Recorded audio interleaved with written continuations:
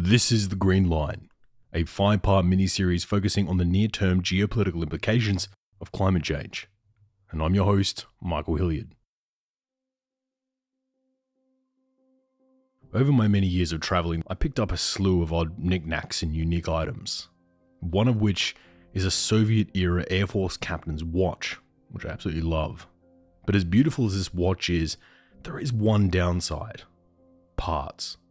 So far, I've had to repair this watch twice, and when it comes to finding some of the internal parts for it, most of the factories that produced parts for this watch went defunct decades ago.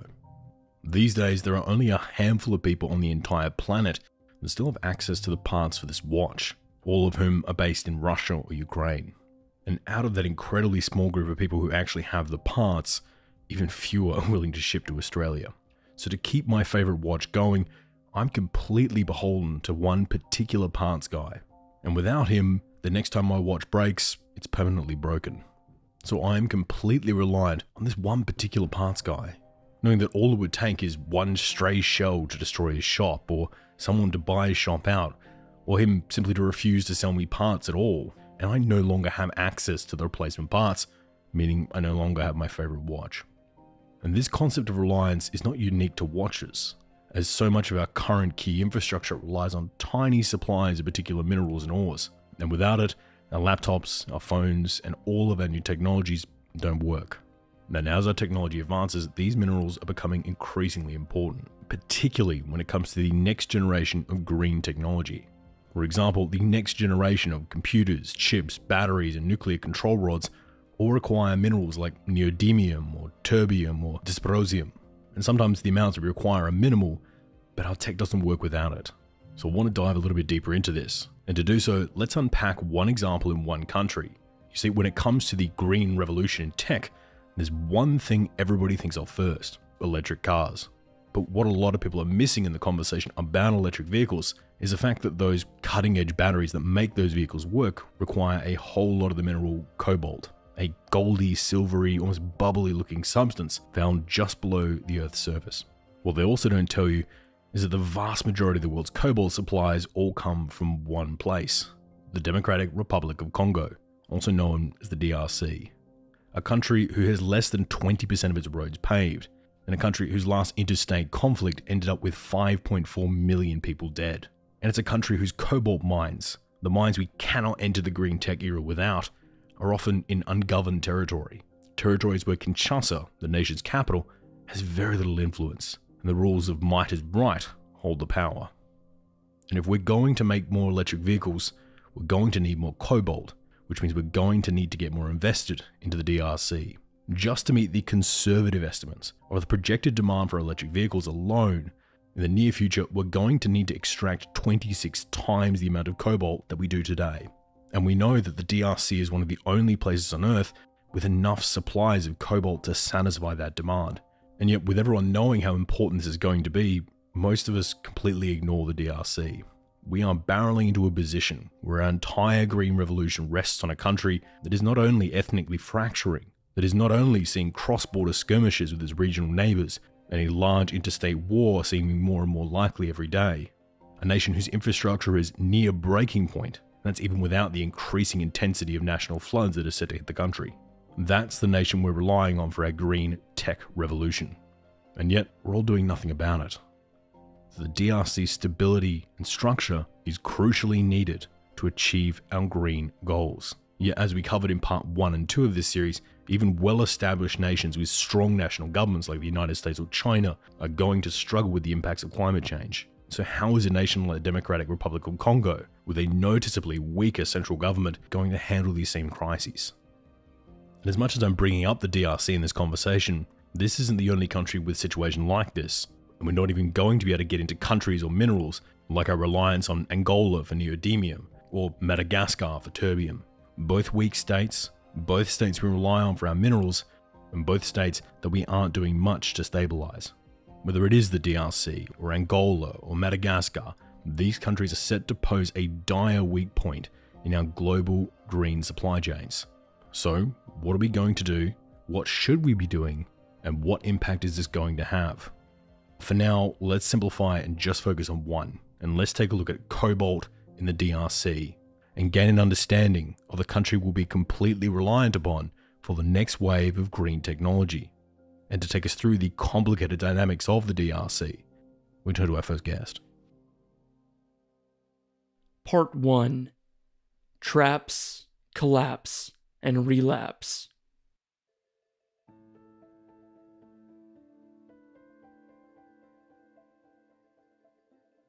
Well, Kinshasa is one of the world's megalopolises. It's a massive city. Nobody really knows how many people live there. But in the next 20 or 30 years, it's supposed to be one of the largest cities on the continent. And so on the one hand, you arrive at the airport and you'll spend the next few hours pushing through traffic from the outskirts of the city to the downtown, surrounded by, informal settlements, or then the closer you get into town, by more formal and developed settlements, but basically a large degree of poverty. 80% of the population or so works in the informal economy. And so it's a boisterous, loud, messy, noisy, cacophonous, difficult city. And even though it's a massive, massive city, the downtown area would be quite a bit smaller than the downtown area of a small city in the United States. So it's the elite, and that's a representation of the country as a whole. The elite is very, very small and narrow. They mostly know each other, but masses and masses of the population do not benefit from the enormous wealth of the country. Jason Stearns is a CSIS Senior Fellow and the founder and chair of the advisory board of the Congo Research Group. He's also currently an assistant professor of international studies at the Simon Fraser University and formerly the director of the CRG. Jason has also been working on conflict dynamics in Central Africa since 2001. During which time he's worked for the International Crisis Group, the UN Group of Experts for the DRC, and the Rift Valley Institute. And in addition to that, he's also the author of Dancing in the Glory of Monsters, The Collapse of the Congo, and the Great War of Africa. And we're thrilled to have him on the program today. When the Congo was formed in 1885 as a project of the Belgian King Leopold II, there was none. It was carved up on a map in Berlin by a bunch of Europeans. And so in 1885, if you told one person in the east of the country that they were part of the same country as somebody 1,000 kilometers to the west, they would have blinked at you and not understood what you're talking about. But over time, it has grown to have a very strong national identity, a very strong sense of patriotism and nationalism, despite the inefficiency and usually the corrupt nature of the political elites. And that's something that I think has been forged, I think in particular through the independence struggle and then through the 32-year rules of Mobutu Sese Seko, who was a dictator, but did manage to form a very strong national culture. Music is extremely strong in terms of national identity, a shared history, these shared struggles. And so today, Congolese identity is very strong, I would say. It's not a society with one ethnic background, depending on how you count it. There something between 280 and 400 different ethnic groups. In the Congo, there's 4 national languages. It's an extremely rich and plural and diverse society, and yet they share this one very strong Congolese identity. The DRC is a massive country, and to lay out just how big it is, if you were to put it over a map of Europe, the 4 corners of the country would be in the North Sea between Norway and Britain. The top right corner would be on the Russo-Latvian border. The bottom right corner would be in the south of Greece, and the bottom left corner would be in the west of France. But unlike those Western European countries, only around 20% of DRC's roads are actually paved, and travel between parts of the country is often difficult to say the least. Someone who lives in a city like Butembo in the northeast would have to drive for 7 days along dirt roads, hoping none of them were out of order at the time, in order to reach the capital Kinshasa in the west. With these obstacles sitting in the way, how often do people from the east and west of the Congo actually intermingle with each other? Most of the population probably is confined to the areas they live in, and that's largely dictated, I would say, by the socioeconomic circumstances. First of all, there are no roads connecting the east to the west of the country or the north to the south of the country. The infrastructure of the country is extremely dilapidated. So to do any of that, you'd have to travel by air. The average income of a Congolese is several dollars a day, and so they would never have funds to be able to do something like that. And yet they all grow up with this sense of identity, and they refer to common things. Congolese culture used to be one of the biggest export music markets on Africa. My in-laws, for example, are Tanzanian. They grew up listening to Congolese music. Nigerians grew up listening to Congolese music, and very much in the same way as Nigerian movies today dominate the continent. Congolese music did that for the better part of the 60s, 70s, and 80s. And so I think that many Congolese, even though they've never been to Kinshasa, they have a similar vocabulary, they share common ideas, notions, and that unites them. And although they do have this cultural hegemony, there is serious logistical encumbrances that will have economic fissures through the country though. Kinshasa, in the southwest of the country, is able to receive goods through its major ports, with goods coming in from the South Atlantic into their tiny 40-kilometer long coastline, down the Congo River, with the goods then being taken off the ships in major cities like Kinshasa. People in the east of the country, though, would have to wait a very long time and go through some great hardships to receive any of those goods coming into the ports of Kinshasa. So for the millions of Congolese who are living in the east of the country, are they relying on Kinshasa to send these goods down the long dirt roads, or are they turning eastward and receiving their goods down the highways from Kenya into Uganda and then into the DRC, or even buying goods from Rwanda or Burundi? For those millions of Congolese living in the east, is their lifeline in Kenya or is it in Kinshasa? Almost everything in the east comes out of ports of Mombasa and Dar es Salaam. It comes from East Africa, not from Kinshasa. Very little comes to the Kivus from Kinshasa other than money from the central bank. Otherwise, almost all of the foodstuffs and food goods, electronics, et cetera, they come from East Africa, and then from there they come from Dubai, they come from Guangzhou, et cetera. So the trade networks are very, very different in terms of whether you're living in the east or the west of the country. The foodstuffs people consume are actually not from the Congo, so a lot of the rice and sugar comes from South and Southeast Asia. A lot of the meat and chicken comes from South Africa and Europe. The Kivus are a bit different in the sense that even though the Kivus are the area of the country where most of the conflict is now concentrated, it's also the area of the country with the least amount of malnutrition. And that's because it is such fertile land. The east of the Congo looks kind of like Switzerland in terms of, or parts of it do, rolling green hills, pasture land. And so the markets there will be filled with local foodstuffs. They'll be exporting to other parts of the country. Whereas that is not necessarily the case in Kinshasa, that's much more dependent on imports from around the world than the Kivus is. Well, staying on these eastern provinces, where the food is either produced locally or coming from the entire other side of the African continent, and where the police as well are very localized, how much influence does the central government in Kinshasa have over these areas? Licenses, rules, and dictates coming out of Kinshasa, how respected are they in the eastern parts of the country? In theory, the Congolese government is a decentralized government. 40% of revenues are supposed to be retained at the local level, 60% in Kinshasa. And yet, when it comes down to the reality, the de facto power is concentrated in Kinshasa. Power, up until now, there have never been local elections. And so mayors are appointed from, and territorial administrators are appointed from the center of the country. The heads of the various different tax agencies, the heads of the various different parastatal companies, they're all appointed from Kinshasa. And so the government is very, very focused on Kinshasa. That's where the bulk of the money is. That's where the power lies in terms of administrative appointments. And so even though each province of the 26 provinces, they all have governors who are elected locally, they have parliaments that are elected locally, a lot of the power still resides in Kinshasa. And what are the main exports coming out of these regions? The export market of the Congolese economy is completely dominated. I think it's something like 95% of Congolese exports are mining exports. And of the mining exports, almost all of those are from the southern provinces, what used to be Katanga, now Lualaba, Okatanga provinces, some Tanganyika. So the southern mining belts, which is copper and cobalt, that dominates exports to a very dramatic degree. Dominates state revenues, dominates exports. And so that's coming from the south of the country. The rest of the country, the economies are much more diverse, I would say. They are dominated by agriculture still. Even in the east, where there is a lot of mining, the mining in the east is of a different nature than in the south. The southern mining is mostly industrial mining, and especially the stuff that generates profits and revenues is mostly industrial mining. Big multinational mining companies, Glencore, largest mining company in the world, some of the big Chinese mining companies, those are the ones you find in the south of the country. In the east, it's mostly artisanal mining. There are a few industrial mining companies, but they're very few.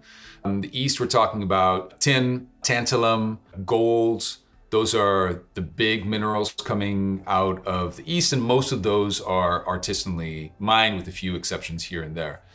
Just inserting a bit of context here, artisanal mining, or small-scale mining, is usually done by subsistence miners, guys usually using hammers and picks and shovels, and for the most part are not usually employed by the mining company themselves, but work independently mining minerals using their own resources to do it. These are the kind of miners you would usually think about when you envision the African man with a shovel trying to dig enough gold to feed his family for the week. Industrial mining, on the other hand, is much larger scale, with massive machines and industrial diggers. Industrial mining is the major type of mining you would expect to see in countries like Australia and Canada. So with that all in context, let's get back to Jason. And so that creates a different kind of political economy. There's many, many more people involved in the mining because it's artisanal. Industrial mining doesn't require a lot of people, so profits are much more concentrated in a very narrow class of more professional workers, whereas in the East, it's unskilled labor, if you want to call it that, uneducated labor, migrant labor, often pick and shovel guys in mines. And so that's the kind of mining economy that dominates the East. But the East, because it's so fertile in terms of the agricultural sector, it has coffee, it has cocoa, and then it has a lot of subsistence farming as well that just serves for the consumption of the people farming and for the very local economy. That's the East. Kinshasa is the capital of the country, and so its economy is just dominated by trade and by governments, because the government's concentrated there. A lot of people in Kinshasa are employed by government or get revenue from government in some shape or form. And then the rest of the country, to be, I think, extremely reductive, is subsistence farming and fishing, with a few pockets that are oriented externally. So for example, there's diamond mining, but it's very poorly done and very inefficiently managed at the moment in the central Kasai region. And there's a few other pockets of either plantation or mining economies that are oriented towards an export market. Otherwise, everything is very, very local in the rest of the country. We probably don't have time for the full story on this particular piece, so we might look at releasing a shorter piece that goes into the story of the Congo Wars. But to summarize the key points that brought us to where we are now, today, Congo has been greatly shaped by the First and Second Congo Wars, with the Second Congo War in particular, that one spanning from 1998 to 2003, with over 5.4 million people dying in that conflict, a death toll higher than all of the belligerents in the Afghanistan, Vietnam, and Korean wars combined. To vastly oversimplify and run through the points though, in summary, Uganda, Rwanda, and Burundi, who'd effectively won the First Congo War, had stationed troops right across the Democratic Republic of Congo, or DRC. So when Kinshasa asked them to leave aggressively, Uganda and Rwanda invaded the DRC again from the northeast. And much like the First World War, this escalation of tensions triggered a tangled set of alliances across the African continent, and what would ensue is a war raging with the DRC, Angola, Chad, Namibia, Zimbabwe, Sudan, and radical anti-Rwandan forces, mostly genocide survivors, as well as anti-Ugandan and anti-Burundian forces on one side, and Uganda, Rwanda, Burundi, and many other smaller groups on the other. But in relation to this conversation, for such a huge war with so many casualties, why didn't we see any intervention from the United States or other Western forces? Why wasn't there any attempt to try and put an end to the bloodshed? There's numerous factors there. It was an extremely important conflict. It was in the heart of Africa. This was constantly on the agenda of the UN Security Council and often in the media, although not nearly enough, I would say. And yet, as you point out, you saw foreign involvement, but it wasn't the kind of involvement that could have swung things. And in fact, to a certain degree, some of the most important Western powers in particular were, you could say, complicit with some of the dynamics going on in ways that I can highlight in a second. So I think the first reason you saw little or not enough involvement, perhaps, was the Rwandan genocide. There was, initially at the end of the Cold War, there was this feeling in the United States in particular that we were entering into an area of unipolarity. The US had much more leverage and leeway in terms of what it can do internationally. And this then gave rise to greater interventionism in the Balkans, in Somalia. And that then led to a backlash, especially domestically in the United States, where many people felt that, especially after Black Hawk Down in Somalia, the US should not be the world's policeman and did not fare well when it tried to be the world's policeman. That then led to new congressional restrictions on the use of military force by the United States, especially participation in UN peacekeeping missions. and led to a much greater reluctance to act in the case of the Rwandan genocide in 1994. So the Somalia, the lesson, you always learn the lessons from the past war. In the case of Rwanda, the lessons were from Somalia. And that's one of the reasons that Bill Clinton and his administration were very reluctant to engage in Rwanda, because they saw what had happened in the case of Somalia. And they learned, you could argue, the wrong lessons from that.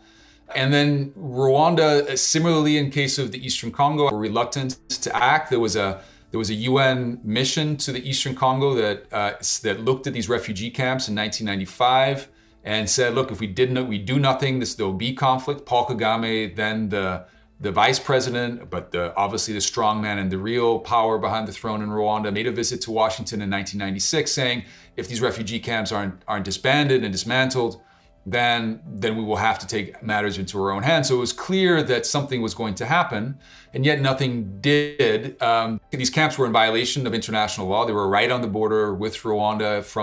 Armed groups were launching attacks into Rwanda on a daily basis almost. It was obvious this was a huge cause for instability, and this UN mission of military advisors came to the conclusion that they would have to be dismantled through a heavy-handed military intervention that would break up the military grip that these rebels had on these camps and would displace the camps into the interior, as international law requires, away from the borders.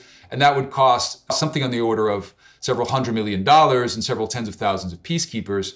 Now, that price tag at the time seemed to be a pretty steep price tag to pay, but if you look now in retrospect in terms of how much the wars have cost, how much blood and treasure has been spent on these wars, that was nothing to pay at the time, and yet there was no appetite for this. I think that sort of provides part of the context of this. The other part is just that the Congo seemed so huge and intractable. It was a huge lumbering mess of a country, and it was just very unclear for outsiders what any kind of action could do, how to not just deal with the military imperative, but to rebuild this country out of the huge mess that it had become. So I think all of these things combine to create this reluctance and just aggravate what in general is an apathy in many Western countries with regards to African conflicts.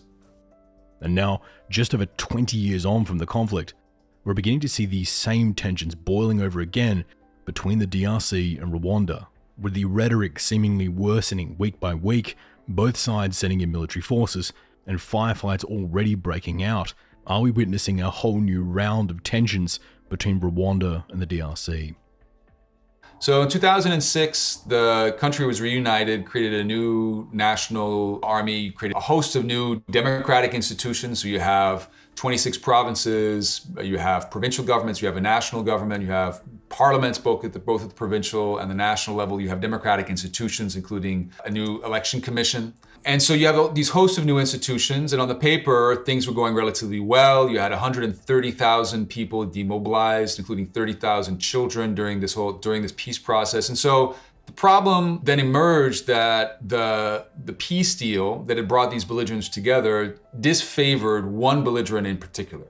And this was the Rwandan-backed RCD movement that occupied a third of the east of the country, but was extremely unpopular. And this is the magic of a peace process. You have to bring these parties together and make it seem like it's in their interest to stick to this agreement. And where it was initially perhaps in the RCD's interest to engage in this deal because they got then a share of power, and there was a lot of power and money in Kinshasa to go around, after those 3 years of the transitional government, they were eviscerated politically. And so they went from controlling a third of the country, including much of the wealthiest part of the country, to 3% roughly representation in national institutions. And so this eviscerated the RCD and led a part of the RCD rebellion, backed by the Rwandan government again, to launch a new, much smaller rebellion in the Eastern Congo called the CNDP. This was led by the rebel leader, very charismatic rebel leader, Laurent Nkunda, and was again backed by the Rwandan government. This was not like 1998 was a massive invasion of Rwandan troops. Rwanda did not invade. It was no longer seen as legitimate to invade the Eastern Congo. This was a much more surreptitious and secret clandestine mission to back this new CNDP movement. And the CNDP movement was also much narrower. So whereas the RCD had been multi-ethnic, controlled around a third of the country, brought in elites from many parts of the country, was seen as a national movement in terms of the kinds of people who participated. The CNDP by Laurent Nkunda was very narrowly ethnic. So it was represented initially only Congolese Hutu and Tutsi, these members of the quote-unquote immigrant communities from during the colonial period. And then eventually many of those Hutus were whittled away and co-opted by Kinshasa, and so it ended up being a very narrowly Tutsi movement. Now, the Tutsi represent less than 1% of Congo's population, probably, and so this is a very narrow movement. And yet they were able to take or get to at least to the gates of the regional capital of Goma in 2008. And it was only then intervention at the highest level, diplomatic level, that led to the arrest of Nkunda, the integration of the CNDP into the National Army, and the brief dismantlement of the CNDP. Now, the reason this was so critical is this was like the fledgling period of this new Congolese army. And as a reaction, Kinshasa, instead of reacting to this threat by creating a new strong national army and meritocratic security forces, it reacted, but with the opposite tendency. It reacted through fragmentation. And so, whereas the CNDP was just one armed group, what happened was an explosion of armed rebellion in the Eastern Congo, where you had local communities mobilizing against the CNDP on their own accord. You had commanders defecting from the new National Army because they couldn't see their interests met within the new National Army. And you had Kinshasa actually backing a host of new armed groups in the Eastern Congo as a way to prop up the National Army and to get back at Nkunda. And so this led to a proliferation of armed groups during this period. And so, whereas the Great Congo Wars, the First and the Second Wars up until 2003, you saw maybe a dozen main armed groups.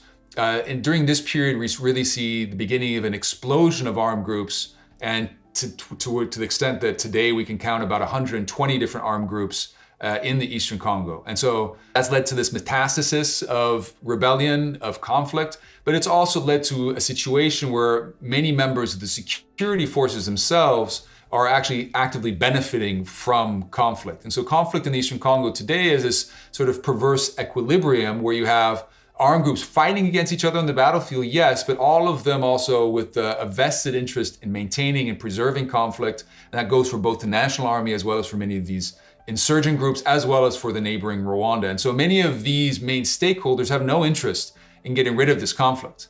So, I think that describes the broad dynamics behind the conflict today. As I said before, the CNDP was dismantled in 2008, but then re-emerged as a new rebel group called the M23 in 2012. That again was defeated in 2013 and then re-emerged last year in November of 2021 as the M23 again. And today we're in a situation that is really deja vu in the sense that the M23 is approaching the gates of Goma as we speak. And many of those other armed groups that I spoke about, they were armed by Kinshasa or in complicity with Kinshasa, or just local communities or local opportunistic commanders trying to seek their own profit or their own protection, also mobilizing. And so we're in a phase of escalation once again today.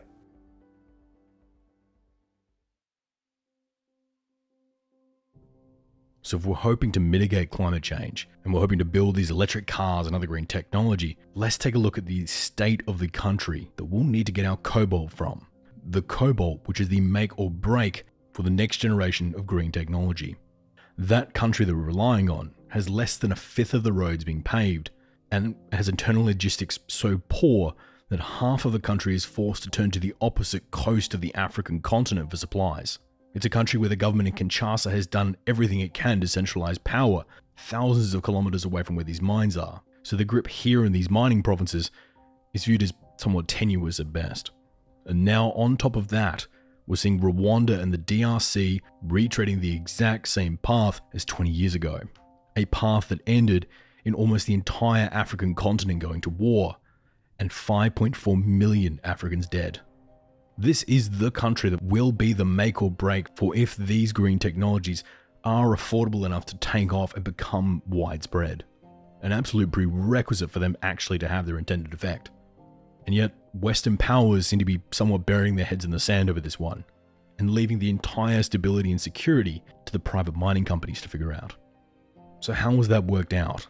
What is the security like with these private companies calling the shots rather than outside forces, or even Kinshasa for that matter, calling the shots? Well, to answer that, we turn to our second guest. Part 2.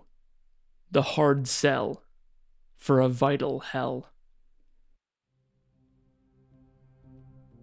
Well, if you think of copper and cobalt, which are two of the major mineral exports from Congo, the reason people would go for cobalt primarily is because the Congo holds around 2/3 of global reserves of cobalt are held in the Congo.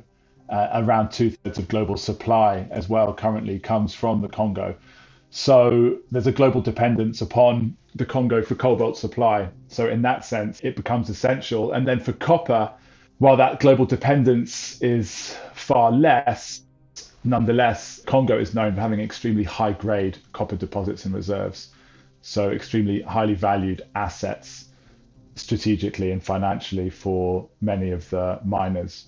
And of course, the other side to that is, while there might be high risk in getting set up and established in the Congo as a foreign mining company, once you have managed to achieve that, and if you can get in, then the rewards are equally high in the sense that it's still a relatively lightly regulated regime within which mining corporations can operate once they are set up and established with quite some freedom in terms of how they are controlling value flows between their various subsidiaries and overseas companies and redirecting profit and value to shareholders and directors overseas and so on. So yeah, I think it's a high risk, high reward environment. Ben Radley is a political economist and lecturer in international development at the University of Bath, specializing in economic transformations within Central Africa, with a particular specialization on labor dynamics and the role played by northern companies in the region, with Ben's work centered around the mining sectors of Burundi, Rwanda, and the DRC. In addition to this, he's also the author of the upcoming book, Disrupted Development in the Congo, The Fragile Foundations of the African Mining Consensus. And we're thrilled to have on the program today. So cobalt is extremely important. It's one of the critical minerals for the hoped for global transition to low carbon technologies, low carbon economies and societies. Electric vehicle batteries, lithium-ion batteries, nickel variants. Cobalt is used in the cathodes, in many of the cathodes that form those electric vehicle batteries. And something myself and some others wrote a paper a few years ago. I think there was around a 87,000% increase in demand by 2060 expected for electric vehicle batteries. And currently cobalt is an essential component of most of those different forms of batteries that are being put together. It's also used as in magnets, in wind turbines and some other low carbon technologies, but predominantly it's the electric vehicle batteries. Well, to start with, who's doing the actual mining of these minerals? Is it big companies or local groups, or even individuals with shovels? Who is actually getting the cobalt out of the ground, onto vehicles, and then out to Chinese refineries to be made into batteries? What occupies most people's minds is this idea of child labor in cobalt.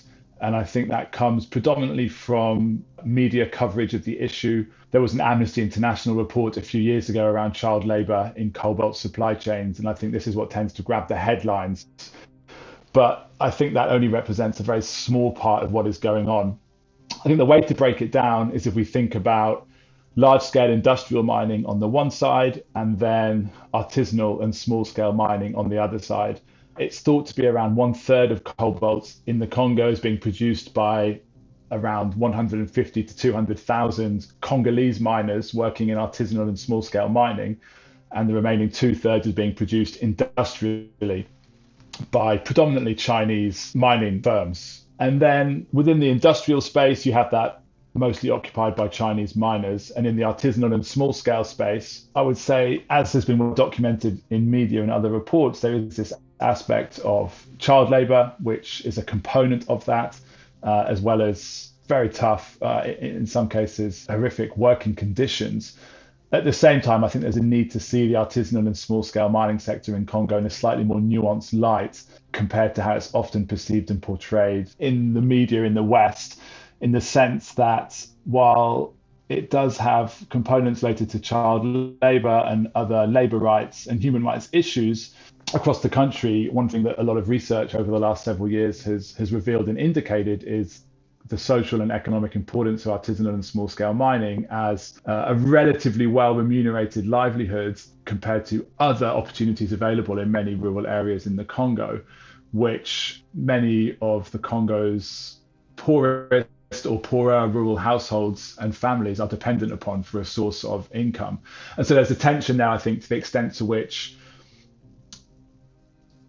there is this sense created around the need to clean up global supply chains in cobalt and address these perceived supply chain issues around child and labor rights in artisanal and small-scale mining in Congo. But I think one of the potentially unintended consequences of that is it pushes buyers more towards sourcing from industrial mines, and then it sort of undermines and potentially pulls away from the artisanal and small-scale sector. And so I think there's a need to nuance that picture and realize that artisanal and small-scale mining in Congo is not only child and labor rights violations. That exists, and that's a part of it, in the same way that exists and that's a part of any economic productive activity in the Congo. So there seems to be a lot of talk at the moment from tech companies particularly about trying to mitigate some of the harms these mines cause to the local populations, but without pushing these miners out of the jobs they need to be able to feed their families, with these companies stating that they hope to create ethical supply chains for the cobalt they need. And to many, this seems like a great idea, and people can jump into their new Teslas, won't have to think about the suffering of the Congolese children required to make these batteries. To us here on the show though, it rings a pretty familiar alarm bell, and with a lot of the industry's proposed measures sounding a lot like the global diamond trade. But to explain why these alarm bells are going off in our head at the moment, I think we should do a bit of a comparison between the diamond and cobalt trades.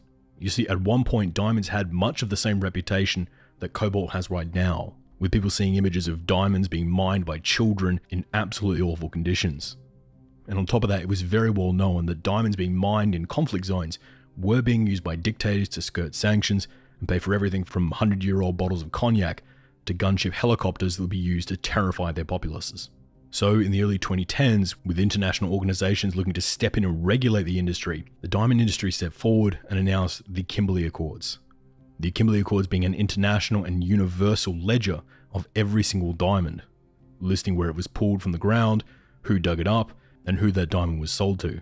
So every diamond seller internationally could look up where that diamond was from and be reassured that their diamond was dug out of the ground in South Africa by a multinational company using fairly paid miners. And these accords sounded great. Everyone patted themselves on the back and congratulated the industry on being able to regulate itself. In reality though, the Kimberley Accords did very little to stop the trade of conflict diamonds. And to demonstrate how easily these sanctions were skirted, let's look at the Central African Republic. During this period of time, the Central African Republic was one of the largest diamond suppliers globally. But when the country fell into internal conflict, when the government began an incredibly nasty campaign against its citizens, the world began to pay attention, as footage of machine guns, which were paid for by blood diamonds, were making the news worldwide. So as a response to this in 2013, the Kimberley Accords kicked in, and the industry announced that they would be labeling all diamonds from the Central African Republic as blood diamonds, and would no longer be accepting them in trades. The industry clapped, the news cheered, and we all went home. But within just a few days of this announcement, South Sudan, just to the east of the Central African Republic, began selling whole loads of diamonds, in fact quickly becoming one of the top 10 producers of diamonds overnight, even though that South Sudan doesn't have a diamond mine. And it was obvious to almost everyone that these diamonds were simply being dug out of the ground in the Central African Republic, walked over the border into South Sudan. The seller would then claim they discovered it in South Sudan, and these diamonds would enter the market like any other diamond, as they would begin the Kimberley Accords accreditation process right there in South Sudan, rather than the Central African Republic.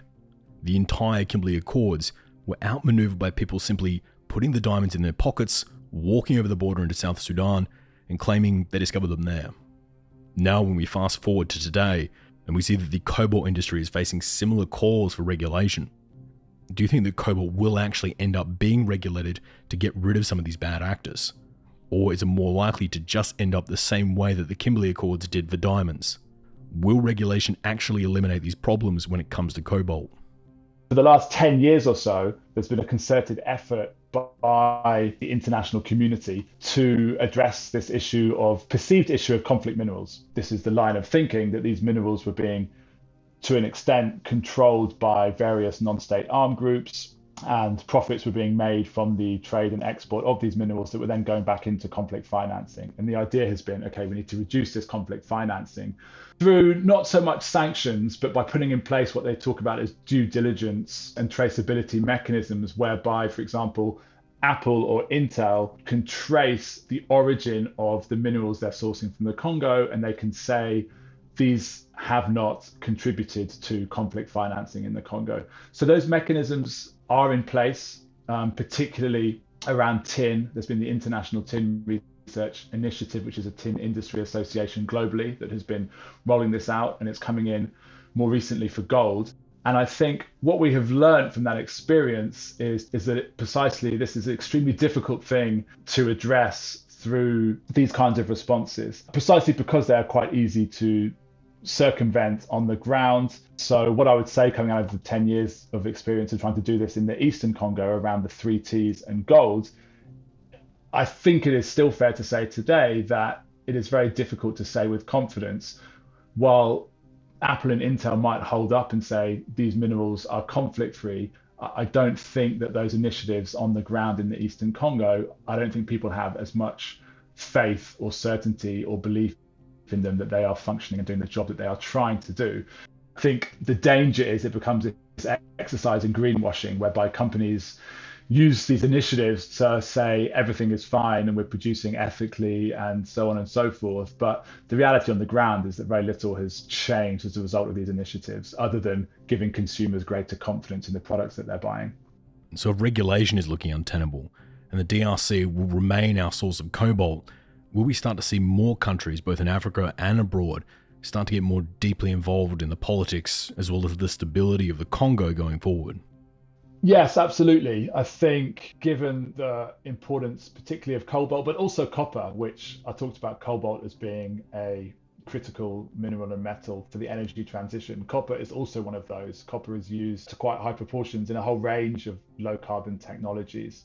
And so given Congo's importance in terms of its reserves of copper and cobalt and the need for these in the context of the global energy transition, yes, I think it's only common sense dictates that in the coming years and decades, Congo will become more important to outside actors and countries. I think what you see within this green transition and this hope for transition to low carbon economies and societies, particularly if you look at, for example, the Green New Deals that are coming out of the US and coming out of Europe. Within these Green New Deals, the idea for the US economy and for European economies is that this green transition will be used as a boost to generate green jobs and productive employment, new emerging industries. And the role of Congo and many African countries more broadly within this transition is basically to provide the raw materials that are going to be required to produce and export these technologies, of which Congo and other countries are hopes to then be importing those exports. And you can see within these Green New Deals that are being talked about, there's a lot of focus, as we've been discussing, on how to address supply chain issues within these raw materials, such as cobalt and copper.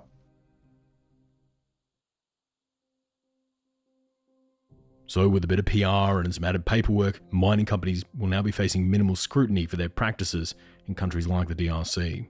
But with the knowledge of just how awful some of these mine sites are, could we even shut them down if we actually wanted to? As there's an argument to be made that all it would do is create a whole bunch of unemployed Congolese, whilst at the same time eliminating the world's main cobalt supply. And with it, the global supply of electric batteries needed for electric vehicles. So what should we be doing?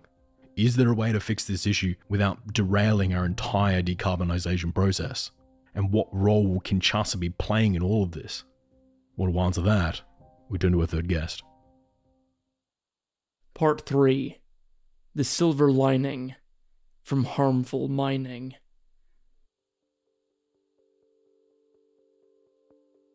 It's like a double-edged sword. At the same time, there have been some good impact. You have all this cash coming in communities, and you have cities or towns that never existed.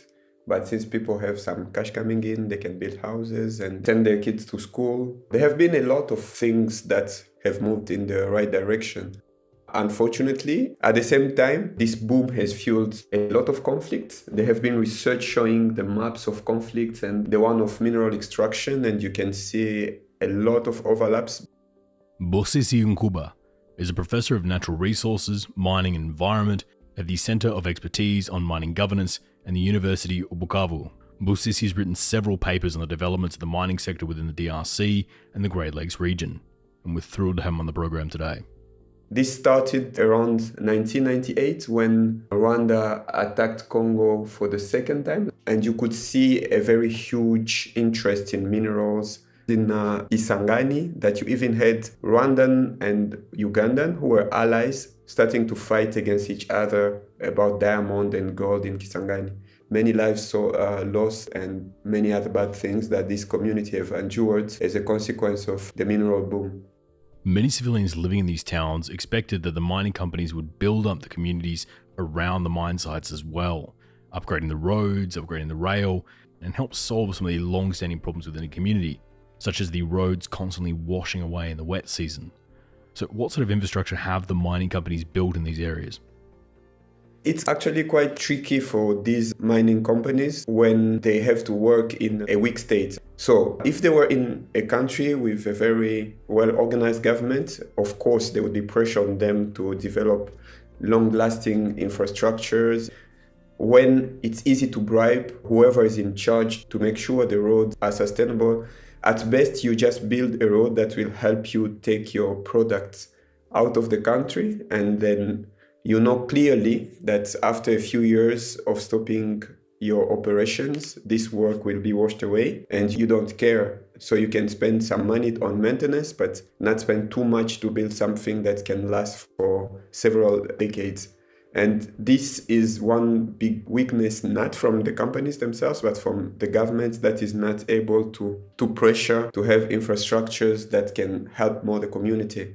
And it's so easy when there is corruption for any of the authority to be looking more toward their own interests, because if I don't do so, maybe my boss will take this money or things still won't work. So it takes really a lot of change in the government or in the way the country operates to really be able to take advantage of this extracting activity that is going on and convert it into road and other infrastructures. So one example is the Katanga in the south of the country, where you can see the longest paved road of Congo, and it connects Kolwezi, which is a cobalt and copper mining area, to the border between Congo and Zambia in Kasumbalesa, and it's like 400+ kilometers of very good roads where cars can go at 100+ kilometers per hour.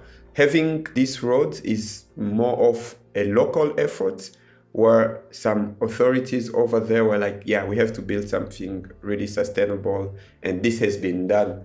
Unfortunately, when you look at the rest of the country, you don't see such infrastructures that have been built anywhere. So people are still struggling to go from town to town or village to village to get their agricultural product out, since none of the authority has taken advantage of the mineral production to prepare the basic infrastructure in terms of transportation, and the same extends to schools, hospitals, and other things where the money produced by minerals could have really helped provide to the community a better life standard. But it has not been done, unfortunately. It's not a complete free-for-all though, and international companies still do have to apply for mining licenses through Kinshasa. But even these new mining codes, which specify government institutions are responsible for administrating the law, negotiating licenses, and the overall supervision of the sector, is that what actually happens in practice? Can the central government actually enforce these regulations on a provincial or even municipal level? And because of this, how essential do these licenses actually become to international miners? So normally before a company operates, there is like a list of checks they have to meet on their impact on the environment. They will have to make a plan on how they will be addressing all the environmental challenges they will create during production. Unfortunately, you have all these papers, but like very little is done in practice. So the company would start, they would have people coming and checking, but like most of these inspectors, they would come, check, make a report that the company asked them to make. But very little has been really done to uncover what is the actual impact the company has on the environment and if some changes need to be made. It's very surprising that over decades we haven't had any case where the government has sanctioned one of these companies. Like, all the reports are always very good, and this is very worrying. At the same time, so this is on the industrial side where you have big companies. So in the artisanal side, though it's at smaller scale, but you also have many people operating. And in this case, they don't even acquire the licenses and so on. They operate illegally, and this gives them more leeway to kind of do whatever they want, because they can hardly be punished since they didn't acquire a license that can be taken away. So either you acquire a license, you have room to not respect what has been agreed upon, or you may have also people who, with the blessing of the big authorities in Kinshasa, are operating without having any documents. Or in some other cases, they are just in areas where the country has no means to control them, like in some forest or some area where the administration is very weak. And they continue operating, making arrangements with the local staff of the government that is present there. And Kinshasa has little or no knowledge of that. So to summarize this question, it's quite difficult to have these licenses as a tool to enforce what has to be done for the communities, what has to be done for the country's development, what has to be done for environmental protection, because you have all these possibilities to either have the documents and not do anything it requires, or just operate without having documents, as long as you have a person who can make a phone call and say, like, yeah, everything is fine with him, don't disturb him or you have problems with me. So, and these skirtings of regulations are they uniform across the entire country, or are some provinces more broken than others? When we look at it province by province, are these local authorities, the ones more prone to bypassing regulations that have been set by the central government, more common in the areas and provinces that might be under the influence of loyalists to the former president Joseph Kabila, or under the influence of another faction that may not align with Kinshasa? Does the enforcement of these regulations differ from province to province depending on their loyalty to the central Congolese state? I don't think it's only the distance from Kinshasa that makes it possible to bypass these regulations, but even the actors in Kinshasa had that happen. I can give an example in the Katanga region, where you have a big influx of Chinese-owned companies operating. And even as a researcher, you really struggle to access to the company and know what is happening. Like, you can very well have your research papers stamped by the governor and just go there, and the CEO says, you're not coming in. You can go and speak to whoever you like. I will just make a call in Kinshasa, the governor will have somebody scream at him, and all will go away. So it's a bit of interaction between what happens locally in some region and the power Kinshasa still has on this region. And usually either you have somebody, like you have an area where Kinshasa doesn't control, so you can do whatever you like. Or even if it did, you would still see cases where people are doing what they shouldn't be doing by having the support of Kinshasa. When it comes to politicians, it's also the same. So it doesn't matter if the region is being run by a governor who is loyal to the former president or the current president, or if you have a rebel group in control of an area, you can see that the practices and what the population experience does not really change a lot, because all these groups and all these structures running have the same weaknesses, where you have a small group of people prioritizing their interests on the expense of the larger community, and the country is not strong enough to punish them and protect everybody else from this elite that has just taken all the power in control. Looking through newspapers and some of the media coming out recently, there are some in the DRC who are praising the new budget set out by Prime Minister Sama Lukonda in just October this year. This draft budget presented was equivalent to a record 14.6 billion USD collected by the state to be used for the budget, which would represent a nearly doubling of the number of payments collected, with the budget indicating that around 80% of that was coming from mining. So if the budget is correct, where did this money come from? Have we actually seen a doubling of the resource extraction this year? Or have the licenses been made more efficient and they're actually collecting the money now? Or is there something else the analysts might be missing about these budgetary figures? I personally didn't take seriously what was said, and I knew it was not going to happen. It has been the case many times that the government present a budget and then they know clearly it won't be achieved. So all they do is like use the national budget as a selling point, saying, okay, we're going to improve, we're going to build more roads, and this is our budget. So we are very serious because we have big dreams, big goals, and we will do everything to reach it. And then some months later, they have to say we were not able to, and nothing will happen to them.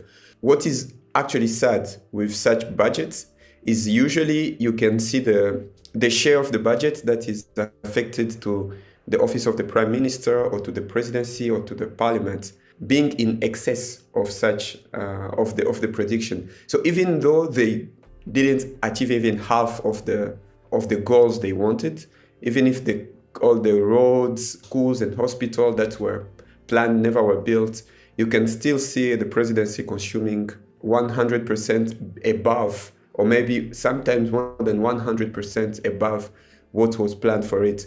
So you have this very big dream of like we're going to achieve, and which for me is more a lie than a dream, because they know from the start this is not going to happen. So these are not the kind of people the citizen, the average citizen expects to really have their back and make a budget that will try to help them, or as you were saying, take advantage of the mineral production and say like, we have this X amount of mining companies, they can pay this amount of money, we can improve salary at this extent, have X amount of schools. That's not really the priority. The salaries keep stagnating at most of the population, and their salaries, official ones and unofficial ones, keep just skyrocketing. So I saw this budget, but for me it was just like another political move. People clap for it. They call him ambitious. They call him. They see him as somebody who is going to bring some change. But we are now sometimes in his tenure, and nothing has moved. The figures that we have in front of us here indicate that globally we will need to extract 26 times the amount of cobalt that we do now in the medium term in order to meet the exponential demands for new, greener tech. This will surely mean people doubling down on the Congo to extract even more cobalt out of the country. So is the DRC ready for that? Can the current infrastructure within the DRC actually meet those skyrocketing demands? I think the DRC can meet that demand because it's have been seen that it's possible to have already some beginning of transformation, though it's still very weak. But with the right policies, with the right rules and good enforcement, it's possible to really increase the production, to have also the local community benefit from that. One of the key elements is really the governance. How are the leaders being held accountable? How the decisions they take are being checked to really benefit the communities, not just themselves. So we're seeing the situation in the east, particularly along the border regions, begin to deteriorate. And many cities like Goma are very worried about the possible return of full-scale conflict or violence within the region, with many of these worried citizens taking to the street as protesters. But when you look at the protesters' signs and speak to reporters on the ground, you keep hearing the sentiment that Kinshasa has failed, that the UN has failed, that the African Union has failed, with some of these protesters even waving Russian flags and calling for Russian assistance. But so far, no one has answered those calls. So do you see any of these groups being willing to step in and help stabilize the region in the short or medium term, or will these areas continue to keep being ignored and continue to deteriorate? This situation is quite complex to understand. The thing is that there is a general sentiment of being fed up with Europe and the US having big promises, but for over 50 years after colonization, not much has been done by the West. So you can see some people having those flags, but it's more like being angry at the US, not being happy with Russia or with anything Russia is doing. When it comes to solving the problem with rebels, I think it's now nearly 30 years that the eastern part of the country have been plagued by different rebel groups. They have taken arms, but when you check deeper in, you see there is another country that has just funded this rebel group to have a control over a portion of the territory where there is something they can extract. And all this has caused chaos and unrest the eastern, and it has blocked the development and the economy of the region. So when it comes to solving it, it's quite difficult when you have this interplay of internal and external actors trying to create chaos and benefit from this chaos. You would really need a very strong government with a good army, not being corrupt, where you'd have like some generals colliding with the rebels or with the foreign power that is supporting these rebels. So the country needs really to work on its army and make sure the army is able to defend. I think it's the local leaders and the local institutions that are the sole responsible for the security and the peace in their territory. And for now, there is a need for that. I think that like the US, the EU, and all institutions should really be cooperating with the Congolese government, aside, despite its weaknesses, like to strengthen the army and increase the capacity. There are unfortunately some internal problems that hinder this ability. As I was saying recently, in such situation where the soldier is hardly able to feed his family, it's hard to expect him to work very hard to do his job as he should. And this does not only apply to the lowest ranked soldiers, but also some who are higher up in the army. So it's quite difficult to work out when the state is just there to benefit a small group of people, while there is insecurity and the people who will go to the war have nothing. You count on external power, which have also their own interests. They won't be defending the ones of the Congolese. Now we have the support from Kenya. There are some Kenyan soldiers that have arrived. But like, what are the chances that their only agenda is to come help the Congolese, maintain peace, grab their things, say, see you next time and go home? Like, probably there is some other unknown factors, and this may lead to some more complicated situation. So I think there is really a need for the Congolese army to become strong enough to control, and that's not easy when you have such a large territory and a country of which the total budget is like, even if they achieved it, it would be like 10, 15 billions. And when you see compared to other armies worldwide, this is like very small. And this is not the army's budget. This is the budget of the entire country. So it's quite difficult to achieve the level at which the army can maintain peace all over the country. But that's actually the only way to go. There is no way external powers can manage to maintain peace.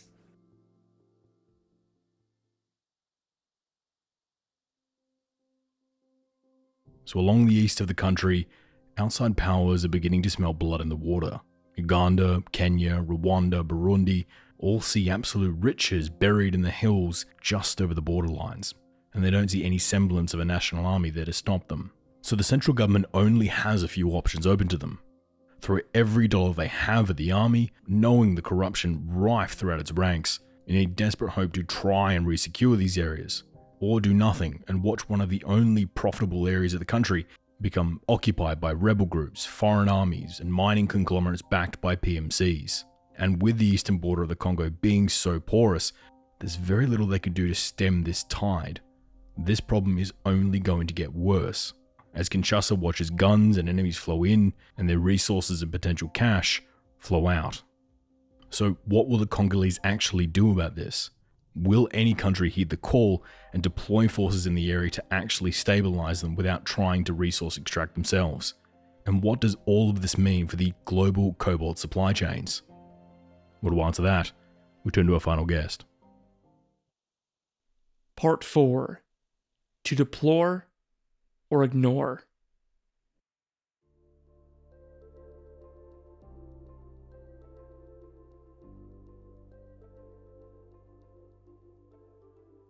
DRC represents one of the most complex security situations on the continent. You have a country that has experienced instability for decades, a country that has drawn in neighboring states into its conflict, a country where neighboring states carry out their own proxy conflicts on its territory. I remember, I guess probably 20 years ago or so, references to Congo as the site of the First African World War because of so many actors that had been drawn into the conflict. It's a vast country that requires immense infrastructure and strong governance to effectively govern this space. But unfortunately, the infrastructure, that capacity is lacking. And so you have so many ungoverned spaces that are ripe for exploitation, and that's something that we have seen pretty consistently over the years. The presence of so many regional actors, the vast size of the country, the ethnic tensions present in different pockets of the country, and now you have added to the mix the growing attention and need, desire for the minerals that this country can provide, creates a very complex security environment that is challenging to understand and even more challenging to resolve. Emilia Columbo is a senior associate at the CSIS Africa program and a senior security risk analyst at Voxcraft Analytics. Prior to this position, she also served as a senior analyst at the Central Intelligence Agency, covering African and Latin American political security issues. And we're thrilled to have her back on the program today. The pillars of U.S.-Africa policy have been pretty consistent since the 60s. It's a focus on democratic development, economic development, security issues, things of the sort. Different presidents may prioritize different aspects of these pillars. They may pursue different policies to try to achieve the goals that underpin these pillars, but they're all pretty consistent. And as a result, the U.S., I think when they look across the continent, they have to pick and choose the partners that are best suited at pursuing some of these priorities. And I think especially since 9/11 and the focus on countering terrorism, we've certainly seen increased U.S. interest in security matters. So we see greater partnerships in East Africa with an eye towards containing some of these security threats.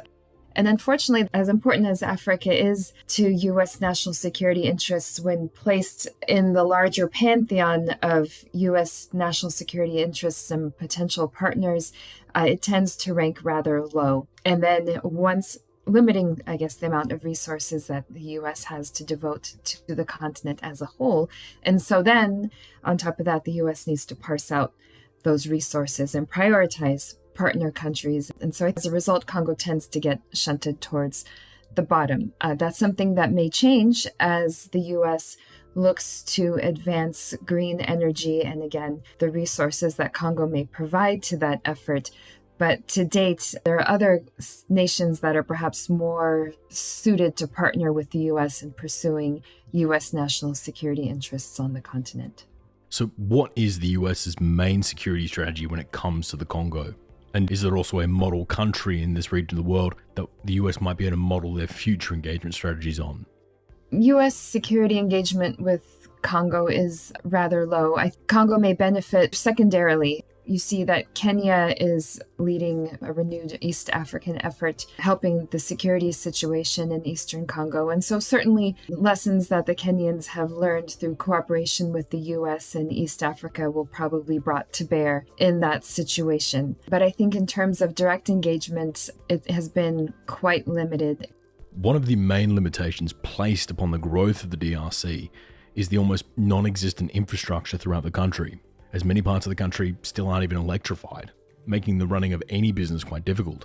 And even for the companies who are established and set up inside the DRC, who may want to expand and find other mines, will also come up against huge logistical problems, particularly trying to get those minerals from those mine sites to refineries and points of sale, as many mining companies who work in the DRC might be able to get the minerals out of the ground, but have almost no rail lines to stick those minerals on to try and get them to the port. Or for that matter, roads that are suitable enough to take some of the largest trucks to save on trucking costs. And to compound this issue, looking at the climate data we have here, the indications are that for the DRC, as climate change worsens, Congo will be subject to more and more aggressive flooding, making most of these roads even riskier to try and transport goods across. So if infrastructure is the priority, who would be most likely to be responsible for its build-up? Would it be outside governments like the United States or China? Or would it be the Congolese government? Or would it be private companies like Glencore or Molybdenum? Who will this task of building up this much-needed infrastructure in the country likely fall upon? I think partnering with Kinshasa, whether it's a private company or official government to government, I think it's tricky given the lack of government reach in Eastern Congo in particular. That is a very large ungoverned space. And while you have ostensibly some state presence, you have the presence of Congolese military.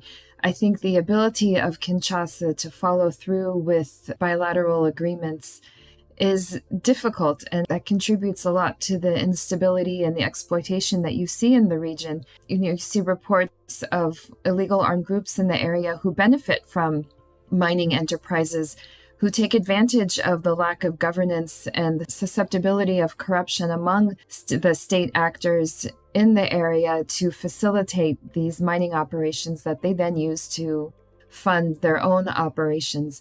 So I think in terms of whether it's Glencore or another government trying to make an agreement with Kinshasa, I would take it with a grain of salt just because of this lack of capacity potentially to follow through. And even with the best of intentions, the susceptibility of some key actors in the region to corruption that could undermine any sort of agreement that's established in the capital. And is there the way or even the will to actually solve any of these corruption problems in the near term? The government lacks the capacity to address the task. The task is huge. And between issues of political will and just simple capacity, any effort at cracking down is limited. Even if you look at, for example, U.S. government efforts, we have laws on the books that require U.S. companies to report where their minerals come from. And these companies, Apple, for example, the supply chain is so complex that even these companies that in theory should have the capacity to monitor where their resources are coming from are finding it difficult to do so. And all the more for a country that those who would be in a position to develop and implement the policies to build capacity potentially have an incentive not to if they are benefiting financially from these mining enterprises. I mean, the fact that things are so unstable in Eastern Congo is itself a function of this lack of government reach, weak governance, sort of social and economic instability in the region that right off the bat makes it difficult for the government to really crack down these corruption issues. What about the IMF, the World Bank? Could Kinshasa look to those guys to give them the funding they would need to get the infrastructure in place? There have been some efforts, but again, this lack of political will and capacity on the ground really limits the impact of these multilateral efforts. At the end of the day, a lot of the implementation and follow-through really boils down to Kinshasa. It's their country, it's their government. Without some level of cooperation, without some level of effort and commitment from the capital, different multilateral initiatives, bilateral initiatives, just fall flat. Well, if they don't have the infrastructure capacity to really expand the amount of mines, they can at least look at improving the mines they already have. There's been a lot of talk at the moment about trying to crack down on mines with particularly bad human rights records, with a number of different initiatives being proposed. But do you think these initiatives would actually end up achieving their goals, or is it more likely that they end up much like the final results of the Kimberley Accords with the diamond industry? Absolutely, absolutely. It's interesting to note that while the DRC is the world's largest coltan producer, for example, Rwanda came in third, Uganda came in 9th, and Burundi 11th, even though these three countries have scarcely any deposits of this mineral, which really, really strongly suggests that coltan that is being mined in Congo is finding its way into these three neighboring countries and appearing in their export data. So I think there absolutely is this issue. Smuggling and trafficking issue is a huge complicating factor in the ability of countries and companies to track the source of the minerals that they use. If we assume the best of intentions that the companies are trying their hardest to comply with U.S. law, for example, requiring this sort of disclosure of where these conflict minerals are coming from, it's very difficult given this trafficking angle to the story. But all of this is happening before Western companies have even really rolled out any extensive sanctions or requirements on coltan miners inside the DRC. So why are smugglers already looking to smuggle their coltan into Rwanda, Kenya, Tanzania, or Burundi, or any other countries? Is it because those countries are close by and have better infrastructure than Congo does, or are they trying to skirt internal taxes or sanctions? So now we're getting into the complexity of the security situation in Congo, specifically in the Kivus. I don't believe that this is an effort to avoid sanctions or to skirt some sort of international regulation on minerals. What we're seeing is the effects of this unregulated space, which has created a playground of sorts for Uganda and Rwanda specifically to carry out their own proxy war, if you will. Both countries have been accused of backing illegal armed groups in eastern Congo. Groups that, according to UN research and other expert research and information, control some of these mining operations informally and in areas where they have very easy access to both Rwanda and Uganda to then, traffic these minerals into these partner countries.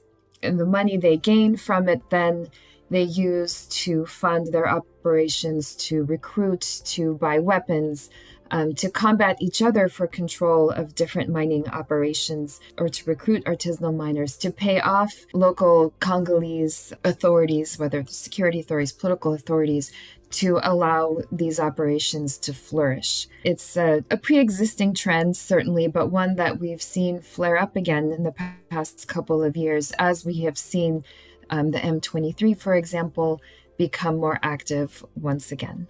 So if Kigali, the capital of Rwanda, is behind these moves in the east of Congo, what is their aim here?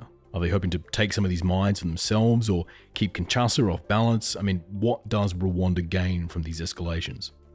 There are a couple of issues at play. We can't ignore some of the historical issues, being in mind the legacy of the genocide, how Kagame came to power. It's not surprising that perhaps his government would be supportive of Tutsis who are similarly at risk. We have certainly seen reports of increased ethnic tension in eastern Congo, increased targeting of Tutsis in particular, building on sort of a historical marginalization of Rwandan Tutsis in the region. So it would not be surprising that Rwandan officials would want to protect their fellows in that sort of circumstance. I think we also need to be mindful of this long-standing historic rivalry with Uganda. I mean, Rwanda and Uganda were once allied in Congo, in fact, but relations between the two broke down.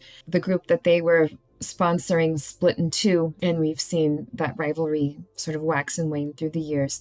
And it probably is seeking political dominance in the region. And then I think we need to look at this economic factor. As the demand for these minerals grows, so of course does its value. And who doesn't want extra income? And so we see reports of Rwandan-backed groups and Ugandan-backed groups coming to blows over control over access to these informal mines.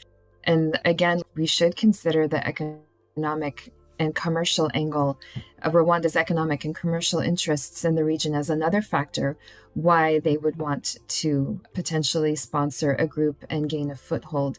It's probably no coincidence that the M23 seemed to resurge about the same time that Ugandan troops were deployed to the region, ostensibly to counter the ADF, a Ugandan rebel group that fled to eastern Congo and that in October, November of 2021 claimed responsibility for attacks in Kampala, which gave the Ugandans the perfect opening to deploy troops into eastern Congo to handle this group. But again, that deployment, while seemingly understandable from a national security point of view, likely triggered significant concerns in Kigali that would, again, help explain perhaps why the M23 at the same time also experienced a resurgence.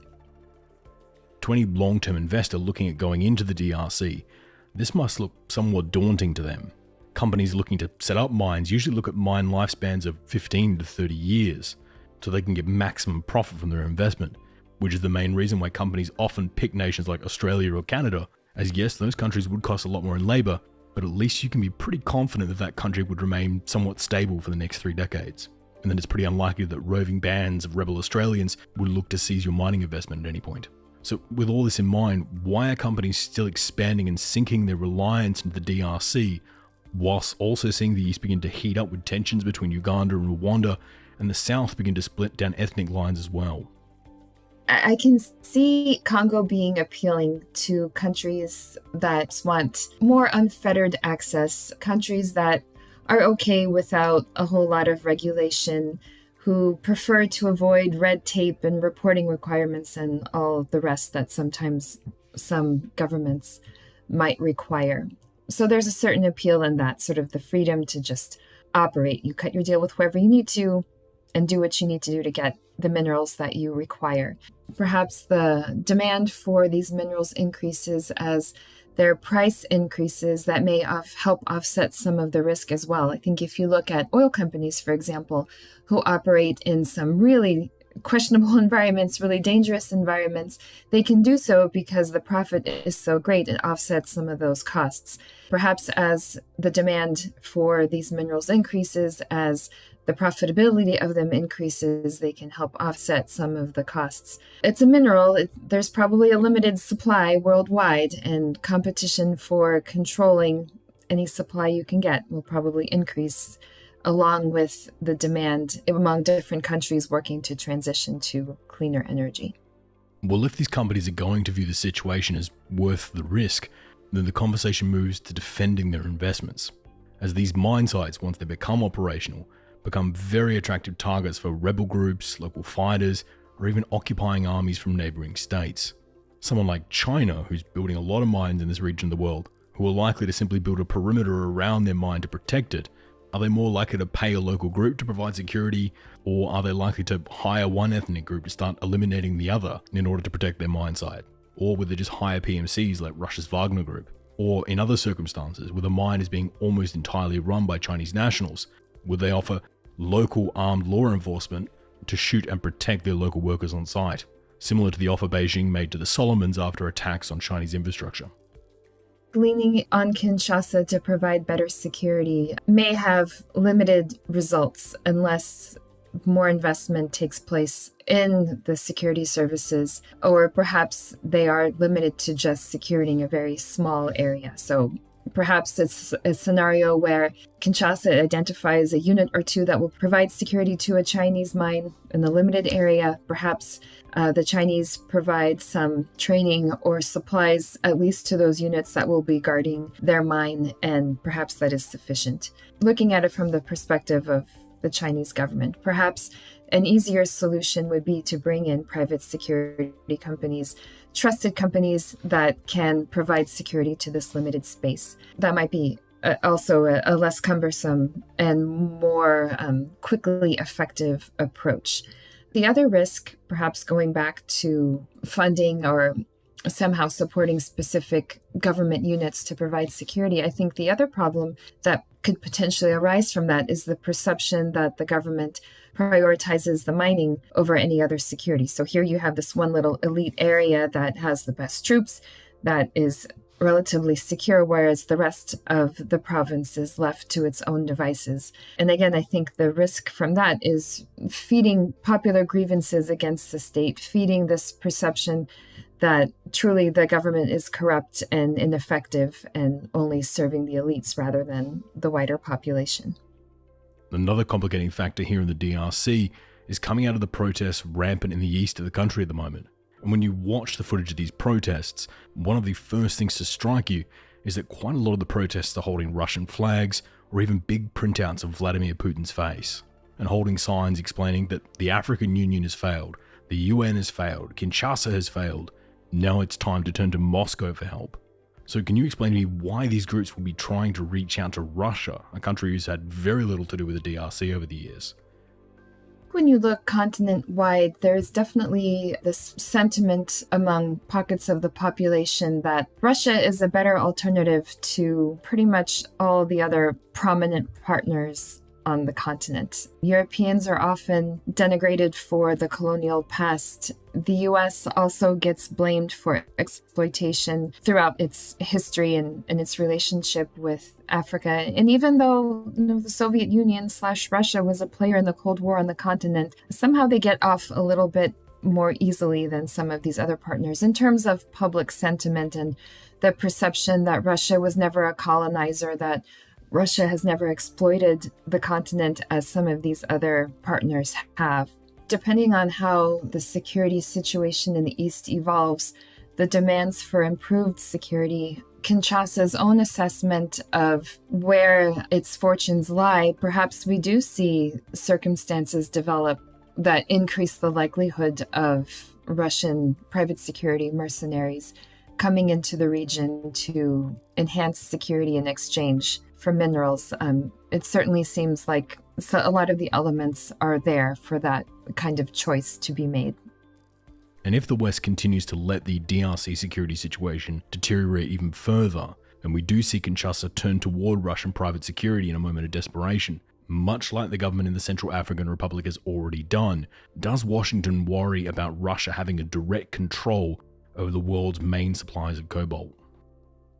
It would, and perhaps that then changes some of the calculus on how different governments approach Congo. Perhaps the risk of Russia gaining a greater hand in this market will either compel some countries to invest more in the bilateral relationship with Kinshasa to avoid that scenario, or look for other sources and partners to potentially counter that increased influence. But I suspect that bringing Russia into the scenario would create a more complex, big power competition potentially in the East, which is another dynamic that often puts off the public in terms of how it views all three big powers as these local communities start becoming a talking point in this great power competition.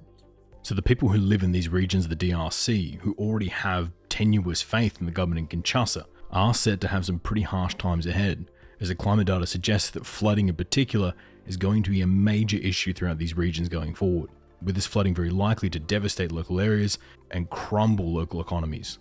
And with the West paying very little interest to the region, and Kinshasa having very little funds available to be doling out disaster relief, are these groups in the east and south of the country likely to experience compounding levels of resentment toward the central government in Kinshasa as flood after flood impacts the region, and the central government does very little to actually support them?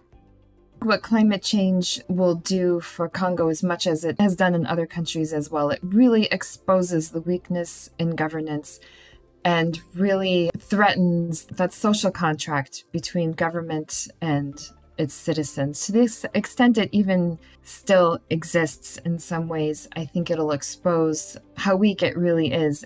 I suspect what we'll see is populations lose faith in the state as the needs of different groups increases and the state's unable to meet that. I think we'll see greater resentment and grievances towards the state. At the same time that we'll probably see increased conflict. These major climatic events result in displacements, result in lost income and access to resources. And the two combined creates greater competition for these limited resources and a greater risk of putting people into conflict with each other. Another stumbling block for the government is, to the extent it does have some capacity to either deal with the situation once it's taken place, once that big flood has wiped out a community or that drought has destroyed agriculture in a particular area, to the extent they do have some sort of response mechanism in place, how is it being deployed? And to what extent is there a risk that the population in need will look at that response and find fault in it, find a bias, find a sense that some people are benefiting while they continue to suffer? And to the extent that these perceptions fall along ethnic lines, regional lines, we may again see another factor driving grievances, increasing the risk of conflict in these areas that are already quite vulnerable to conflict and tension along multiple lines. Because of the mineral wealth here in the DRC, do you see the country becoming a major pressure point for a number of the larger geopolitical players? And that the Congo might start factoring into these countries' strategic equations a bit more in the near future? Or do you think the DRC will forever remain an afterthought to these players until the point when it's probably too late? Looking out 10 years' time, there are probably, I'd say, 3 factors that we should keep an eye on to best judge the trajectory of stability and prominence in the Congo. Most importantly is the trajectory of the relationship, or we should keep an eye on the relationship between Rwanda and Uganda. When tensions increase between those two, violence tends to worsen in Eastern Congo. So monitoring that bilateral relationship, watching how these two leaders or their successors interact with each other, how they resolve their bilateral issues will be important to stability in Eastern Congo as well. I think another issue we need to look at is the demand for the minerals in Eastern Congo and the extent to which that drives instability, the extent to which that either brings about some structural changes in the country or just reinforces what's already in place. If we saw perhaps greater coordinated pressure among key actors on Kinshasa to better regulate, to develop the political will and work with partners at building the capacity to better regulate mining in Eastern Congo, to better monitor how it's carried out, perhaps we would again see greater stability in the region. The economic rents from these mining operations benefit the country as a whole, or at the very least, the provinces where that mining is taking place. But again, that will depend on coordinated pressure on Kinshasa and some real effort at partnership and capacity building. And finally, there is that question of what's going on in Kinshasa. Their presence is quite weak in the east. I don't know that 10 years will be sufficient to reestablish it. And I think even looking at these different armed groups and looking at historical research in how conflicts come to an end, even when a country develops the perfect strategy for addressing both the military equation and those underlying grievances that drive the conflict, at best, it can take 10 years to turn things around. And in Congo, that security situation is so complex. There are so many armed groups operating with different agendas and different supporters, that even developing a comprehensive, perfect strategy will take some time, and then implementing it much longer. Based on that alone, even if today Kinshasa had a change of heart and fully committed to improving governance, partnering with interested states and building that capacity and really turning things around, we would not see a huge, massive improvement in this 10-year time period. We're looking at a long haul in terms of creating true stability and growth in the DRC.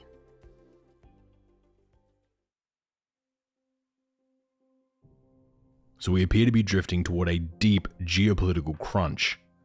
And yet, few people seem to be preparing for it at all. The conversations seem to be going, we're all committed to fighting climate change. Yep. And we all know for certain that climate change will require the electrification of a whole bunch of vehicles, power generators, and heating systems. Yep. Which for efficiency will require us to make the next generation of batteries. Yep. Which means we will need 26 times the amount of cobalt that we use at the moment. Yep. And we agreed that the Congo is the most viable source for that cobalt. Yep. So we should start to secure this now, or at least factor the DRC into our policies around Africa. And that's where people stop. When it comes to policy making, we all seem to be agreeing with the findings, but not with the conclusion. Inaction here will mean a bottleneck forming very quickly in the future. If we need 26 times more cobalt, then we're going to have to set up more mines. And right now that's not a huge priority. When it comes to the DRC, we don't even have the transport, rails, infrastructure, and docks ready to handle the volumes that are projected to go forward, which come crunch time will mean companies producing 26 electric cars, but having 25 of them sitting on the factory floor as they wait on the minimal amount of cobalt to be able to build the batteries that power the cars. And even that one battery assumes that we still have free and open access to the cobalt supplies we have today, which, if the country breaks down, isn't a guarantee. And this is just a basic logistical bottleneck. We aren't even factoring in things like war breaking out, which seems quite likely going forward. We aren't factoring in these mines being destroyed in the fighting, which may take months or years to repair. We aren't factoring in fighting nearby, forcing the mines to shut down as people are evacuated, meaning even further cobalt shortages. And on top of this, we're not even factoring in disgruntled rebel groups who might look to exact revenge by sabotaging the cobalt whilst it's in transit, traveling down the incredibly limited number of paths between the cobalt mines and the ports. In a country where an attack on a key bridge or key highway could prevent a huge amount of cobalt from reaching the global markets. There are also wildcards to think about here, like the fact that we aren't even factoring in what happens if the exact situation currently unfolding in the Central African Republic, a country on the DRC's northern border, unfolds here in the Democratic Republic of Congo, where the security of the country is turned over to private Russian military services, bringing about a situation where an antagonistic Russia, who provides private security to the leadership in Kinshasa and around the mines themselves, would have control of which country's shipments of cobalt they protect and which ones they let fall into rebel hands. And all of these risks and instabilities will, by basic economics, push up the price of electric vehicles, reorientating the price trajectory for electric cars to become widespread and adopted everywhere, removing loads of carbon from the atmosphere, moving away from that and towards electric cars once again becoming an expensive luxury item that very few people can afford to use, making the whole project much less effective in the fight against climate change. And this is just the situation with one mineral in one country. We didn't even get a chance to talk about our reliance on Angola's supplies of neodymium, which is needed for magnets, smartphones, and miniaturizing electronics, or our need for terbium coming from Madagascar for its use in semiconductors, or our need for dysprosium coming out of Burundi for the creation of nuclear control rods. And those are just to name a few, as every single one of these countries is set to become of absolute prime geopolitical importance in a green tech future. And yet, every single one of them is being completely ignored.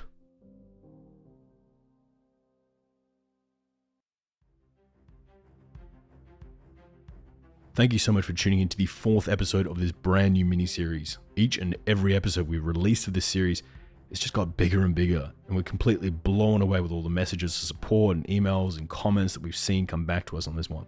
To pull this together has meant so much extra work to do because it is climate change.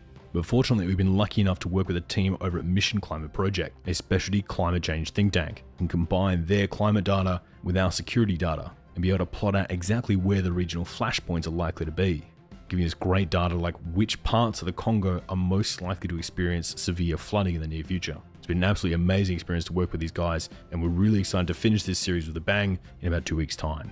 If this is the first time you've checked out the program, or you want to find out more about the project, or anything else we've got coming up, you can find all of our links on Twitter, Reddit, Instagram, Facebook, Discord, and TikTok on the handle @TheRedLinePod. Or if you're keen to follow me on Twitter, I'm on the handle @MikeElliottOz. If you're keen to follow the Mission Climate Project on Twitter, they're on the handle @Mission2020s. To maintain some consistency with the regular program, here are our 3 book recommendations for this week. The first is The Looting Machine by friend of the show Tom Burgess for an in-depth look on how mining is impacting the African continent. The second is Cobalt Red, How the Blood of the Congo Powers Our Lives by Siddharth Kara for a look at how deep the cobalt industry impacts our lives as well as the lives of the people living in the DRC. And the third is Dancing in the Glory of Monsters, The Collapse of the Congo and the Great War of Africa by this week's guest, Jason Stearns, for a look at the history of the DRC and a great retelling of the Second Congolese War. I want to say thanks to this week's guests, Jason Stearns, Ben Radnam, Bossissi Nkuba, and Emilia Columbo.